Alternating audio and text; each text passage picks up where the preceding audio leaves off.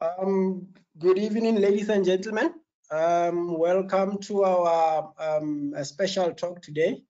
The talk wouldn't have came at the right time than the time we are in now. The talk for today is titled "The Case for Solar Power in Residential Homes Within South Africa." I'm your host today. My name is Esrom Mahlatsi. I'm currently a lecturer at the University of Johannesburg. I obtained my master's degree in 2013 from University of Pretoria. I'm currently pursuing my PhD at University of Johannesburg. My research interests are in the field of power system optimization, smart grids, stochastic programming, electricity markets, and transactive energy. Before we start, I would like to just ask to have some housekeeping rules. All attendees are reminded to ensure the volume is turned up on their device. Ensure you have a stable internet connection. This will ensure the streaming and the audio to run smoothly. Attendees can ask questions via question panel located within the GoToWebinar control panel. By default, the control panel is located on the right-hand side of your screen. The chat function is reserved for webinar organizers and panelists to communicate with attendees. Attendees will not be able to chat with each other. However, are encouraged to ask questions. A recording of the presentation will be made available on the SAIEE channel, SAIEE TV. The recording will also be made available on the SAIEE website page, which is updated regularly. So ensure you check back as soon as possible for new uploads and subscribe to the channel. A certificate of attendance will be issued a few weeks after this webinar once we have received the CPD validation number for this webinar from EXA. So those are the things to keep in mind during the webinar. So our speaker for today, our honorable guest, it's Eddy. Mr. Eddy, let me see, Mr. Eddy Mokobodi. Mr. Mokobodi has a BSc degree in construction management. Eddy gained experience working on the construction side of our new coal-fired station, which is Kusile. He has completed a course in IESSA, Relax Desktop Lighting Design, aim to achieve competence in energy management as well as Green Building Council accredited programs. Eddy is currently an affiliate youth member of the South African National Energy Association, SANEA, Black Energy Professional Association, and South African Energy Efficiency Confederation. So without a waste of any time, I'm actually going to hand over to our guest, and then our guest will take through the presentation. Mr. Mokobodi. Afternoon, Esrom. I'm making you a presenter now, and then good luck. Thank you.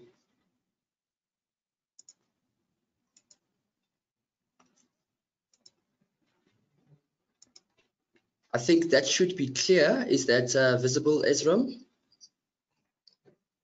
Yes, it is visible. All right.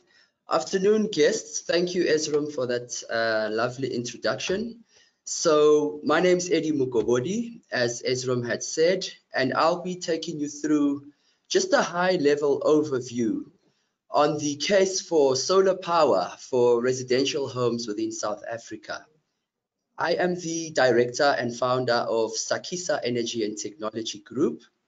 And just a little bit about myself. So you saw that image there. With adding on to that, I'm currently doing my master's at Wits Business School in energy leadership. And I'm quite passionate about the industry as well. Just as an aside as well, the reason I started in the world of business was I just found it more exciting to be living on the edge or just taking a few more risks. And hopefully the journey ahead should be great.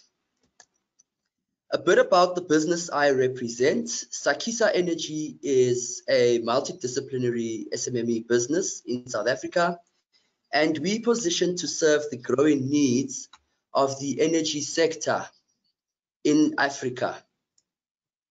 And just some of our contact details are over there, which will also be shared at the end of the slide.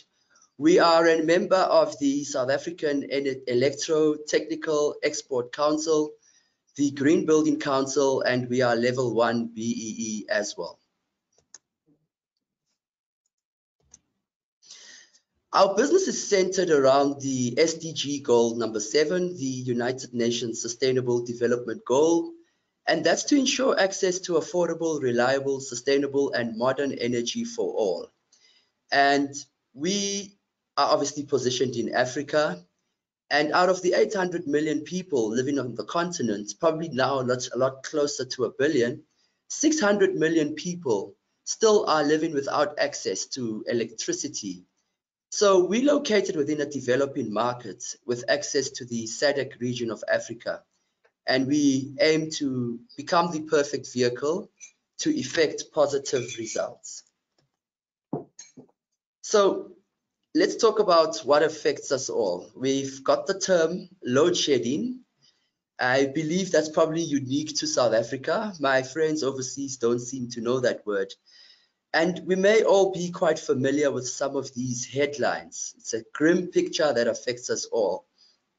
We've had dark days ahead. Eskom's facing a crisis that tends to get worse. More blackouts coming. Catastrophic Eskom silo collapse puts SA in the dark. SA is in the dark ages. Rolling blackouts are back. More city blackouts. Knows that now that's night, I think. Eskom warns of cuts throughout the week after coal silo collapses. Power cuts, brace yourself. Black in time. So this isn't quite a positive picture, especially for people who live in homes that rely on electricity, which should be probably the bulk of the South African population. You look at something like the Maslow's hierarchy of needs, and human beings have a needs hierarchy. If you look at the needs pyramid, we've got your physiological needs, so that's good health, food and sleep. Then as you come up, you've got safety. People want to feel safe, so shelter, clothes, and the removal from danger. As you come up your needs pyramid, you want to feel a sense of belonging. So that's more on the love and affection. And then as you go further up, those needs surrounding esteem, so from yourself and others, and the highest level of needs being self-actualization. With that in mind, where would you place your own energy security? You know, so how important is that to you? How important is it knowing that you can still keep the lights on despite the fact that there may be rolling blackouts around you? Could it be at the bottom of the pyramid as more important, similar to food and sleep, or slightly higher, ranked in closer to safety? People make buying decisions when things move from important to urgent. What we've noticed in the marketplace is that energy security has become an urgent prompt behind people's purchasing decisions. The rise in electricity costs, as we are all aware, have also prompted buying decisions. We've noticed within our encounters with general consumers the increased need for boreholes. That's because of the unreliable water supply, gas stoves, solar geysers, solar systems or solar hybrid systems with battery backup, or just battery backup alone to carry some of the house loads during load shedding. Most consumers we've interacted with have started to feel that their rates and taxes are unjustified, as they don't seem to be getting value for money. Then we've got the effects of COVID-19, which has placed more people in their homes. So you now have more people working from home, or more people spending more time indoors. And this means you cannot afford to have disruptions with regards to your electricity supply. Just a basic model for a residential solar system, you would have the solar panels on the roof that would bring in direct current. You'd then have your hybrid inverter in the middle that would push out alternating current to your home appliances. That hybrid inverter would also be linked up to the grid or your utility, which brings in the alternating current. Then you've got the direct current back and forth from your battery bank or your battery setup. And this can then supply your key or selected loads. Solar energy, is it a luxury or is it a necessity? If we had had this discussion pre-2007, 2008, and that's before the load shedding or blackouts, solar may have been looked at as a luxury good in your home. Some of the things that have pushed this away from a luxury towards becoming a almost necessity, I'll use that word, the technology prices for solar panels have decreased drastically. Solar panel efficiency has dramatically improved over time, and panels continue to push to new limits each year. I noticed, in fact, on that note, there are now 810 watt solar panels that are in production. So that's quite a big solar panel compared to what you would have seen in the marketplace a few years ago. At the same time, the cost of going solar continues to drop for the household property owner. The graph at the bottom there just shows a typical 6 kilowatt system, and there's about a 60% drop from 2008 right down to 2018. We look at the battery technology, which can be looked at as the new gold. The reason batteries are obviously quite popular is that they can store power. So the first battery that I'll look at is the lead or gel batteries, which are seen to be budget friendly, quite reliable or reasonably reliable. These are 12-volt batteries. They come either in 100 amp hours or 200 amp hours. You can get typically 1200 or 1200 cycles at a 50% depth of discharge. The picture on your left is a battery setup we had done for a private home owner who just wants battery backup because she works from home and cannot have the disruptions due to load shedding during the day when she's working. And in the evenings, if there's load shedding, she just needs to have her Wi-Fi, fridges running, and TVs going, as well as lights. Just a basic overview of a popular lead stroke gel battery that we've seen in the marketplace is the 12-volt AGM battery from Vision. And these rechargeable batteries are lead dioxide systems with a dilute sulfuric acid. The electrolyte would be absorbed by separators and plates and immobilized. And should the battery be accidentally overcharged, producing hydrogen and oxygen, it's got valves that allow the gases to escape to avoid excessive pressure buildup, which also helps for safety. And then you don't have batteries exploding. The battery is completely sealed, maintenance-free, leak-proof, and usable in any position. A few performance characteristics on this battery. It is a 12-volt battery with 6 cells inside, a design life of 12 years, and just a bit on the 25 degrees Celsius nominal capacity. At a 10-hour rate, you're getting about 100 amp hours if you push in 10 amps at 10.8 volts. At a 5-hour rate, you need to obviously close to double the current out, 17.4 amps at 10.5 volts. At the 3-hour rate with more amperes, you'd get about 26.6 amps and that would give you a capacity of 79 amp hours, and at a 1 hour rate, 65.2 amps with 9.6 volts. So it's a fully charged battery at 25% with an internal resistance of about 5.7 milliohms, and there's a 3% capacity decline per month at about 20 degrees Celsius. The operating temperature range is between at discharge -20 to 60 degrees Celsius, at charge 10 to 60 degrees, and storage 20 to 60 degrees.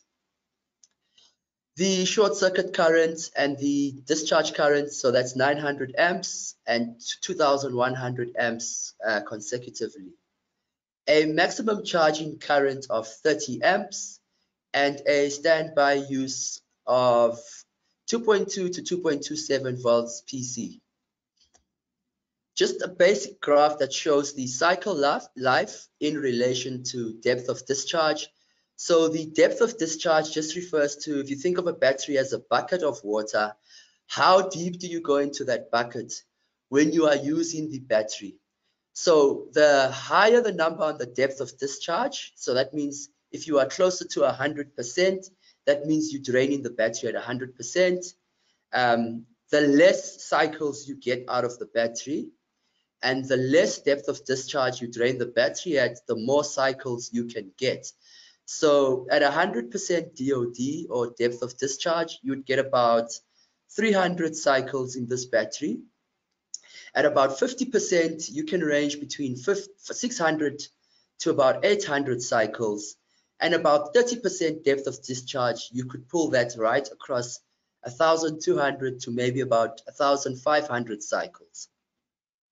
So just the basic simplification of that is, the less you drain the battery, or the less depth you drain the battery at, the more you can get out of it in terms of reusable cycles.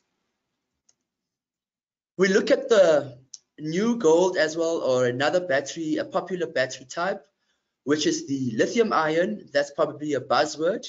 Lithium ions are batteries used in electric vehicles, smartphones, probably the Apples and the Samsungs and the Huaweis. And these batteries are a lot more expensive. So if you budget conscious, you might be a bit more cringe towards the price of these batteries. But they do have a longer lifespan and larger cycles with a deeper depth of discharge of about 90%. These batteries come in 48 volts.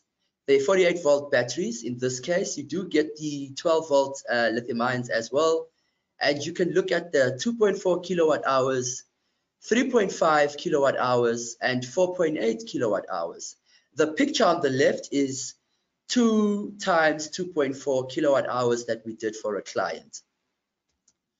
A typical popular lithium ion battery is the Pylon Tech US 2000B, and that's just a lithium battery that represents the latest technological frontier for storage applications. So for battery storage for PV, which is your solar systems, with a 10-year warranty. There's some simplicity and modularity because you can add these as you want. So this is the 2.4 one, similar to the picture in the previous slide. You can implement them for small or large capacity storage systems, and this can be expanded to meet current and future needs. So what we've noticed is some clients will buy 2 batteries and maybe add the next 2 batteries at a later stage, depending on budget, or maybe start off with 1 and add another one. And that's the benefit of having a modular system. The lithium iron phosphate technology has advantages because it's expandable at any time, as each unit has its own BMS, battery management system. The internal molecular structure of these lithium batteries is more stable and safer. You can scale these batteries from about 2.4 kilowatt hours right up to 19.2 kilowatt hours. They're compact and modular, quite easy to install, and upgrade is possible. And the advanced battery management system enables for real-time alarm notification if there's the battery's running flat, if there's a huge current draining the battery, and so forth. We then look at the hybrid inverter. I like to call this the smart device to the general consumer, or the brains of the system. The typical inverter sizes that we have seen in the market LSM, so the market types that we are operating in, have ranged from the 3 kVAs to the 10 kVAs. Inverters manage the charging current, the charging process of the batteries, the currents in and out of the system, and power allocation per source, whether you're getting your power at the time from the utility or from the solar panels or from the battery. The inverter manages that whole process. The picture on the left is just one of my installers setting up the completed inverter installation. A typical popular inverter that we've seen in the market is the X-Pact King, either the 3.2 kilowatt or 5.2 kilowatts, and that's a 48 volt MPPT, maximum power point transfer solar inverter. In the picture there, you can see that it's got an option to get in the solar, possible generator, utility, battery coming in, and pushes that all out to the home appliances, your typical TVs, fans, fridges, lights, and other appliances. Maybe let's throw in Wi-Fi, since we all work from home a lot more. Just a few specs I've pulled out from the user manual on the X-Pact King. On the 3.2 kVA and the 5.2 kVA, it's a 230 volts, so this is the single phase inverter. You've got a low loss voltage of 110 volts, low loss return voltage of about 120 volts, and a high loss voltage of 280, and a high loss return voltage of about 270. The maximum current coming in voltage is about 300 volts. The frequency is about 50 hertz, which is typical for South Africa, and ranges with the low loss of 46 and 46.5, and a high loss frequency would be 54. This inverter has a power factor greater than 0.98, with a line mode on the circuit breakers, and on the battery mode, your electronic circuits. It's got a peak efficiency of about 94.5%. And if you look at the battery mode specs, it's a sine wave inverter, 230 volts again, output frequency of about 50 hertz, on the battery mode about 90% peak frequency, with some surge capacity rated power for 5 seconds. On the 3.2 kilovolt amps inverter, that's a 24 volt inverter. The 5.2 kilowatt inverter is a 48 volt. So the cold start voltages would obviously differ. On the 3.2, the cold start voltage is 23. On the 5.2, the cold start voltage is 46. Low DC warning voltage, that means if your voltage is low, you've got 22.5 at 50%, load less than 50%, at greater than 50%, greater or equal to, that's 22 volts direct current. On the other side, on the 5.2, that low DC warning would come in at 45, at loads less than 50%, and at loads greater than 50% at 44. Cutoff voltages on the battery, you've got a cutoff voltage at a load less than 50% of 21.5 volts. So if your battery shows less than that, it starts to cut off, so you don't drain the batteries to zero, and loads greater than 50% at 21.0. On the 5.2 kVA inverter at 43 volts and at 42 for loads greater or equal to 50%. At the solar charging mode on the MPPT, which is the maximum power point transfer type, you can get in 1,500 watts on your 3.2 kVA with 60 amps maximum charging current. So for 1,500 watts, that's about maybe 3 or 4 big solar panels between 330 watts to about 380 watts. On the 5.2, you can get in 4,000 watts, so that with a maximum charging current of 80 amps. So that could be your typical 400 watt panels, and having 10 of those, or 6 or 8, we've noticed that the popular configuration on the 5 kVA with the LSM we operate in is 6 solar panels, in fact, at the 6 times 380 watt panels or 6 times 400 watt panels. This has a solar charging efficiency of 98% max with a maximum voltage of 145 volts. On the 3 kVA, you've got a PV voltage range of 30 to 115 volts in direct current. On the 5 kVA, you've got about 60 to 115 volts direct current. The maximum charging current is 120 amps on the 3. This is the joint utility and solar charge. And on the 5 is 140 amps. The default charge current will then default to 60 amps. So I go back to the question again. Is solar energy a luxury or a necessity? Those are just some pictures of a few installations recently. Clients who had thought this would be a luxury until they started working from home. It then started to be looked at as a necessity, especially with the battery backup. So typical costs for solar systems would be influenced by the house size, the number of appliances or appliances you'd like to put on the system, the preferred battery technology, be it lead acid gel or lithium ion, and of course, most importantly, the budget of the consumer. Your typical systems that we've been interacting mostly with are the 3 and 5 kVA systems. And if you look at the graphic on the left, you've got a 3 kVA system that goes for about 42,000 Rand ex VAT. That's got the 3 times 360 watt solar panels, the 3 kVA inverter with the 4 100 amp hour gel batteries, typical small house, TVs, lights and fridges, Wi-Fi included as well. Option 2, which seems to be our most popular one, is the 6 times 380 watt solar panels, 5 kVA 48 volt inverter, 4 gel batteries with installation and accessories, which is right there, medium house to guide the consumer.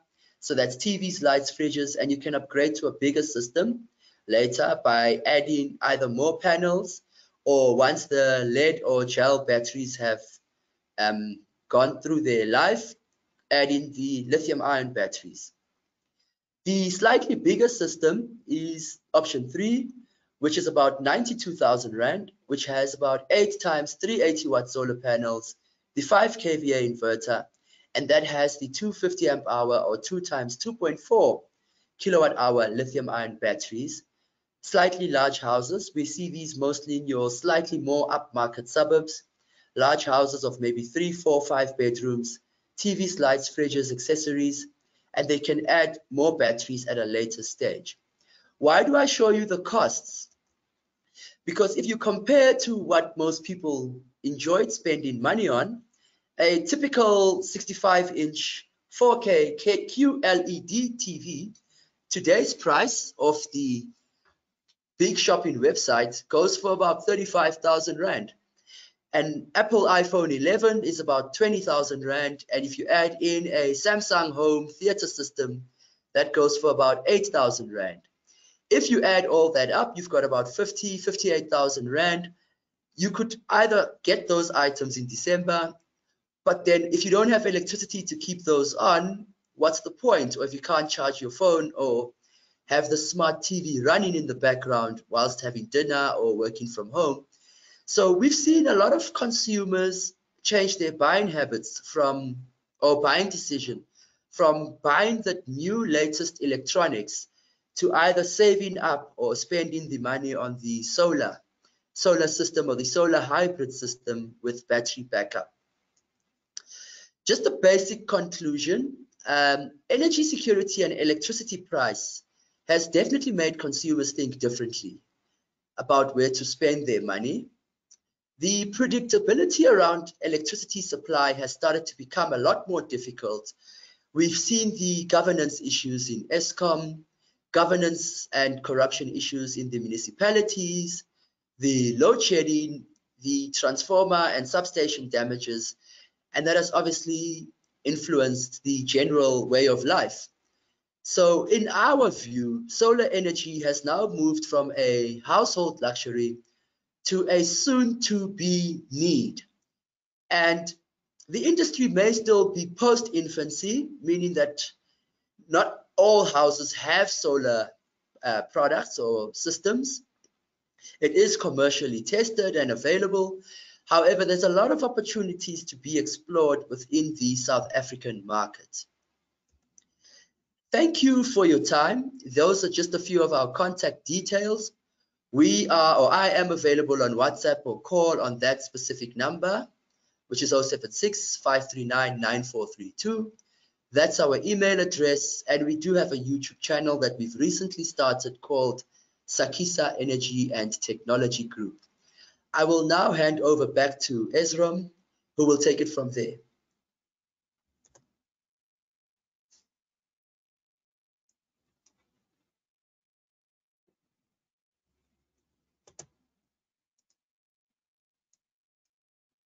Thanks a lot, Eddy. Thank you. Now, guys, it's a time for some questions. If we've got some questions, I've got Stebilo who will be assisting me with the questions. You can post all your questions in the questions tab on your control panel. We have enough time to run through most of the questions. Let me take Stebile. Good evening, everyone. Like Esrom has said, I'm Stebile Ntombela. I'll just assist with the questions. I'll go straight to the questions. The first question is from Ayanda Noah. She's saying, from a cost point of view, what are you noticing as the price of batteries? As we know, excuse me, sorry, let me go back. I've lost the slide. Okay, I'm back now. Okay. She's actually asking from a cost point of view, what are you noticing as the price of batteries, as we know that the solar system's biggest cost is in batteries? In other words, is the cost of batteries coming down? Okay, I believe the cost of batteries is coming down, but what we've also seen is because there's been new entrants into the marketplace, so your more exciting lithium ions, and now the new inventions with the fuel cell batteries, the research and all of that. So the cost of batteries has started to decrease slightly. This is also linked to the Rand dollar exchange though as well. So if the Rand isn't performing too greatly, the importers stroke distributors of these batteries, obviously the price then goes up. And one of the things that we've noticed clients do is they'll probably start off with the gel batteries, have their system running, secure their electricity or energy supply, and look at buying lithium ion at a later stage in a few years to come, once that cost does go down. Or some clients might start off with 2 lithium ion batteries and add it on in a modular approach.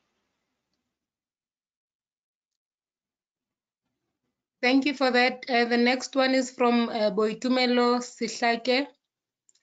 She wants to find out for people renting apartments or even owning one, what is the existing solution for them, since most of those were built before 2010 and has no solar power mix?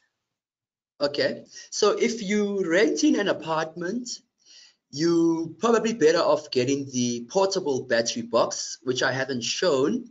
They're either available on retailers or we do sell a few, and that has your typical probably 2 times 12 volt batteries.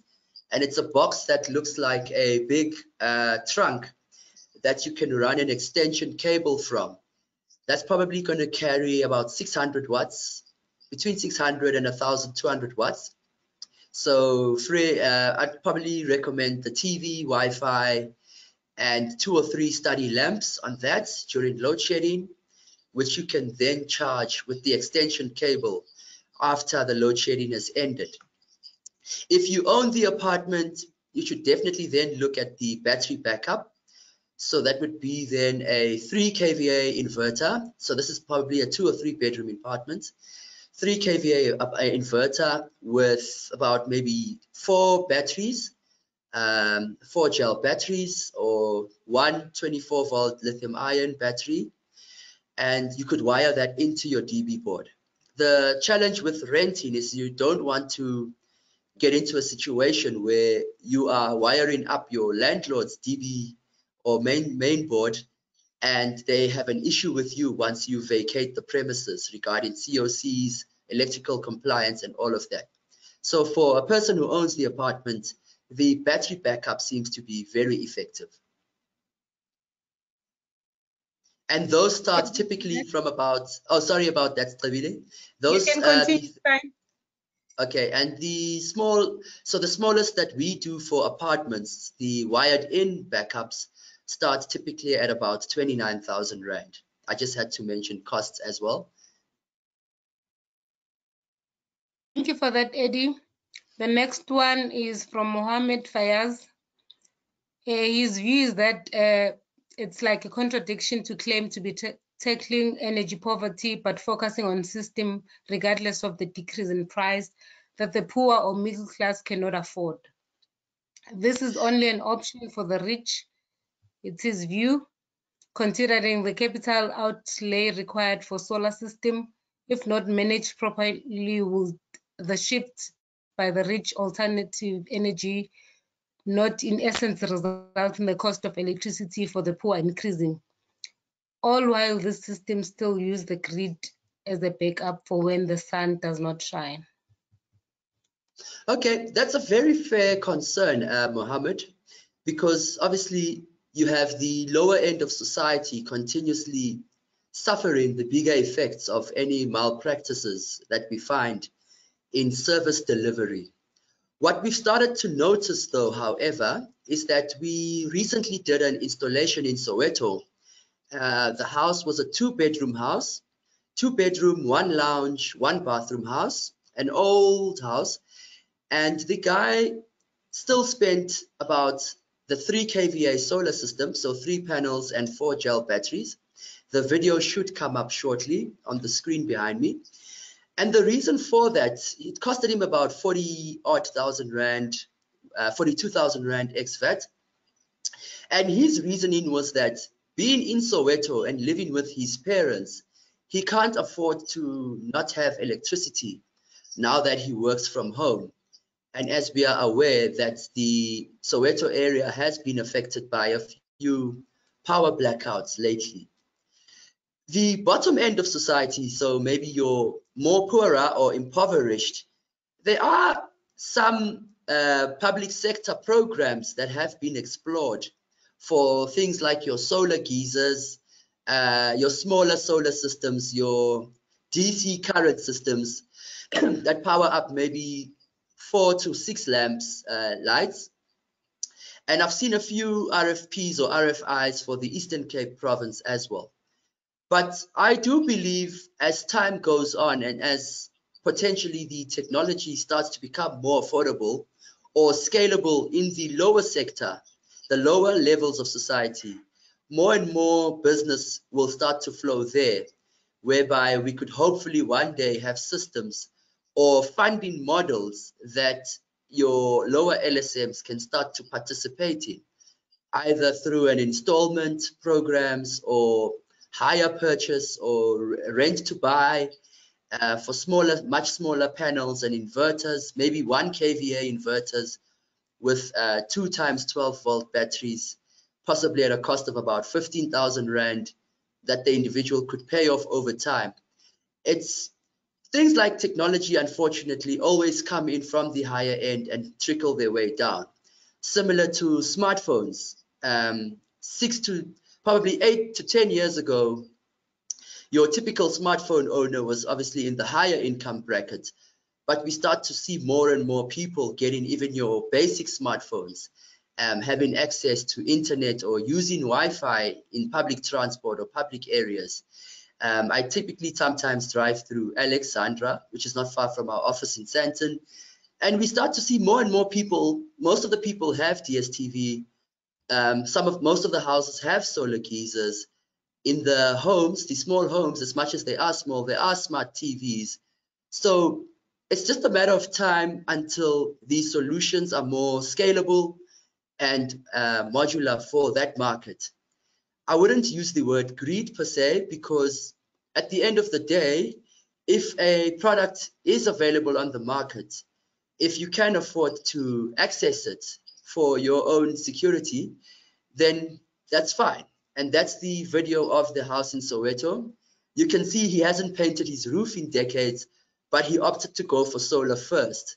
So more and more members of the lower end of society are inquiring or researching solar options as well. Okay, Eddie, there's another question here. Are there innovative financial models such as rent-to-own types? And also, how is the local manufacturing opportunities for these systems? The question comes from Rudy Sono. Okay, all right. Hi, Rudy. The financing options that we've seen briefly, we haven't had any clients through finance as yet. You could, if you have a house, tap into the equity on your bond. So you could either speak to your bank. So if you've had your house maybe for about 6 or 7 years and there's a bit of equity sitting there, and maybe you need to pull out about 70,000 Rand for home improvement, you could look at that option and say to your bank, hey, I need to pull out some money from my bond. I want to access that and buy some solar. Typical to how most people use that money to renovate, or some for December spending. We haven't come across very much a lot of innovative financing solutions in the residential side. In the commercial side, however, there's different options with the PPAs and rent to buys and etc. Another challenge on the financing side with residential, because although it may seem like a large or medium to large capital outlay for the consumer, financial institutions typically may not get a lot of cream for the actual transaction amount. So you looking at about, say, let's just work with the 66,000 Rand. And if you had to build in or pack in some interest on that over time with a medium-term loan, it might not be feasible as yet due to high interest rates linked to prime. Obviously, you're not going to get prime, or you might not be lucky enough to get prime if you weren't for a medium-term loan outside of your bond. And you'd probably be better off just paying for a credit card and just paying off the system and working off your credit card. Okay, no, thanks for the answer, Eddie. There's another question here from a guy who is Mfundo actually. He wants to know about the safety aspect of the installation. How is this covered in the OSH Act? Then please clarify the earthing and the lightning protection of the installation. I'm not sure that you are that technical to answer that, but yeah, that's what he's asking. Okay. No, that's actually a very good question. So the solar system that we like to install, first of all, there are a lot of installers or people who may install unsafe installations.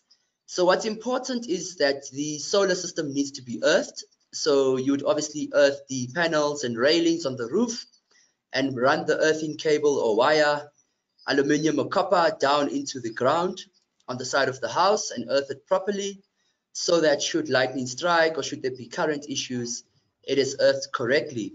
Another important thing as well is to have the right fuses and circuit breakers in the various combiner boxes. So should there be an issue with voltage or current coming from the DC solar into the inverter does not pack up or get blown up or get blown, that's the better word. And also some fuses and breakers between the utility and the inverter, and between the inverter and the house. So that's the AC combiner box. So having all those fuses and breakers protects your main DB from any issues that may arise from the solar system. So you'd rather have the fuse go first and replace a fuse, which is a cheap product, as opposed to burning a few things further. Solar installations do come with electrical certificates of compliance. And I do understand that there's an organization called SAIEE, which is obviously looking to formalize solar installations a bit more. I'm just not too sure how far they are with regards to that. So as the market matures more, you might find there might be a little bit more paperwork with regards to the residential installations. What we've also seen is some of the clients we've had have been rectifying work or rectifying jobs.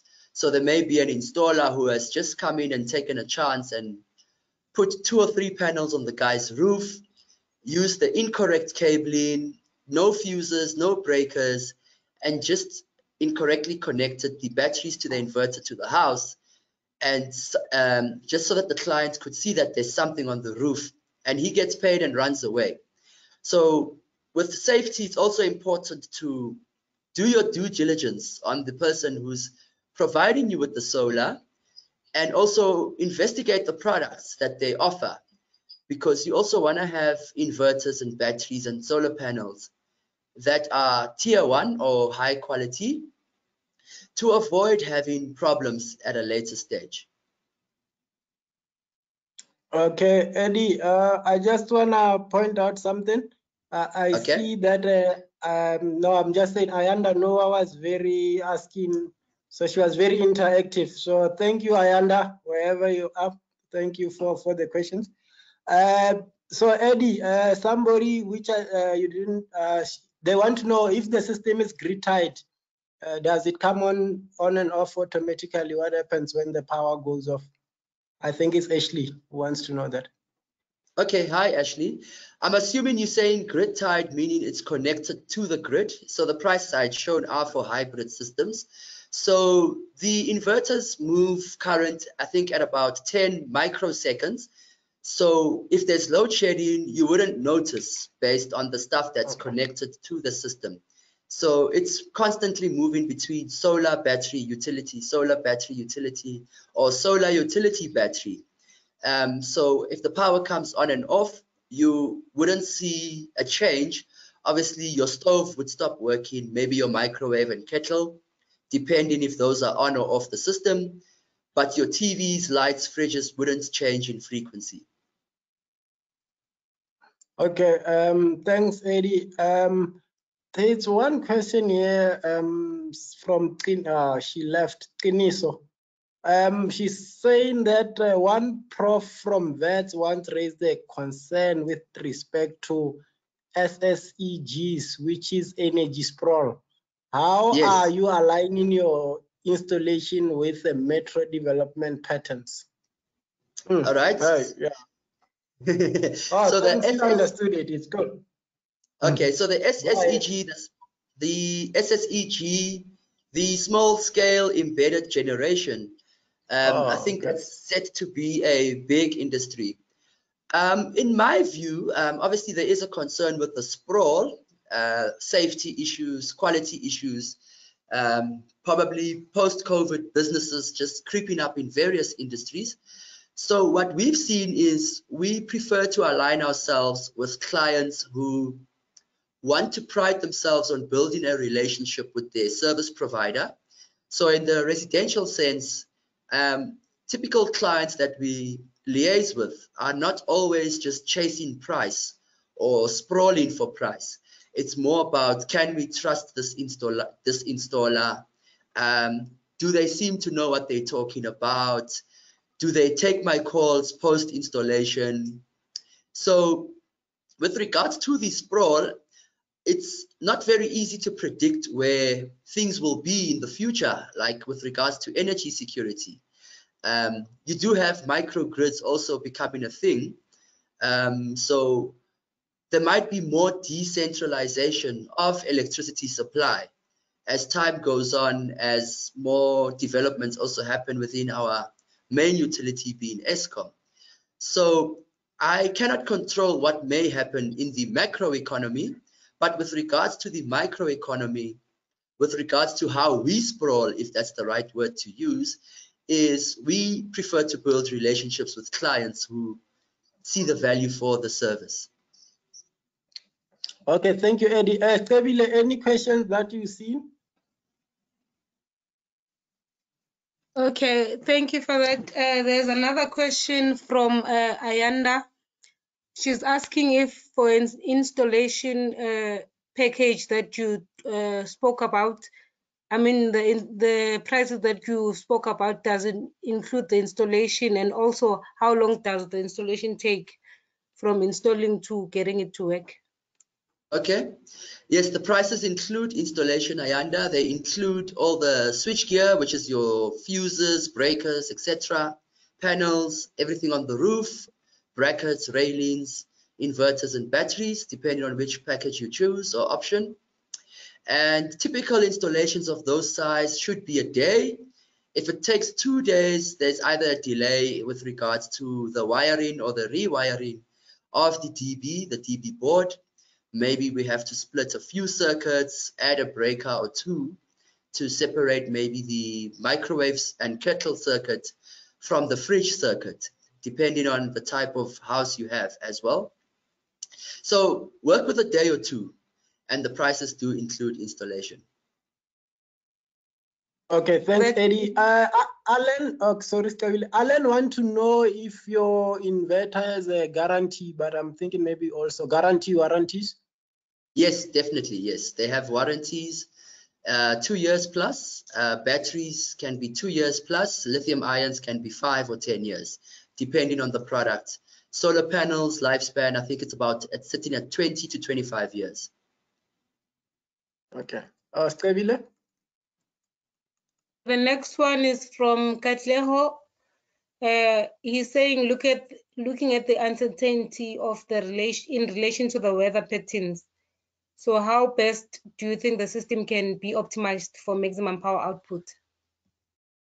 That's also a very good question. So luckily, South Africa has a very good solar energy resource, meaning we've got a lot of sun across the country, or parts of the country that I've been to.